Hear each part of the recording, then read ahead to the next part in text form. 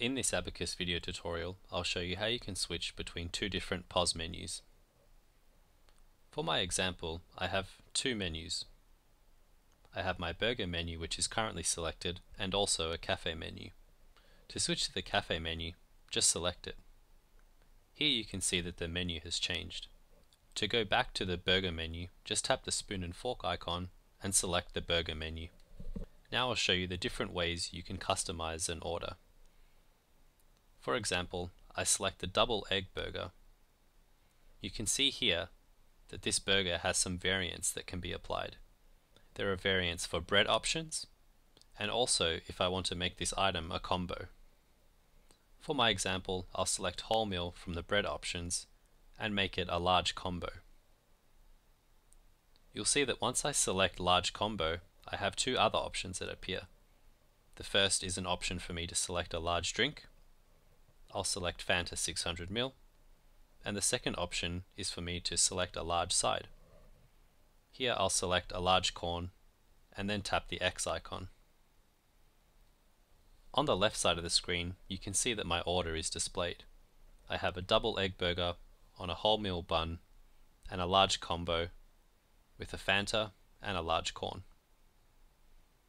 Now I'll select a side to go along with the order. I'll select the sweet potatoes with the sour cream dip. If I wanted to add another dip to sweet potatoes, I'll just select that item on the left and it will bring up the variant options again.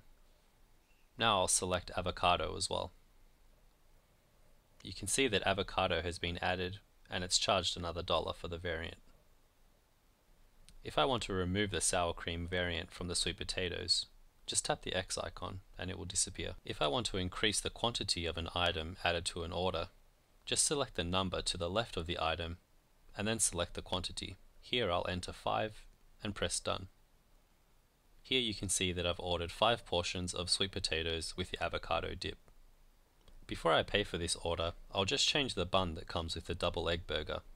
To do this, I'll tap double egg burger and then switch to the gluten-free bun. Now I'll tap pay and then pay off this order. Lastly, I'll show you how to add an open item to your menu. Just tap the spoon and fork icon at the top of the screen and then press the cog icon to the left of your menu name. Now select an empty tab and then enter the product name. For the product name, I'll enter Open Food. Now that I've added the product name, I can continue filling out the product details. The product code will be automatically filled out for me, so I don't have to enter anything here. The price I'll also leave blank, as the price will be manually assigned to this item every time it's added to an order. This item will have GST, so I'll enable taxable. I want this item to print to the kitchen, so I'll select kitchen from the printer location list.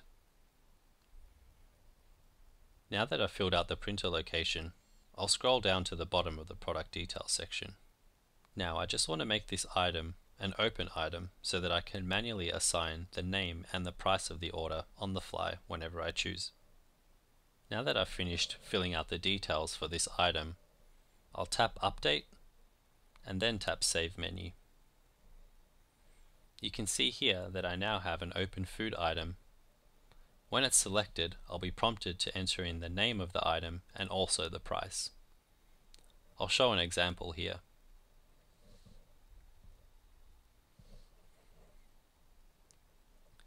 Here I've entered pizza as the name of the product, and I'll assign the price to $20, then tap Done.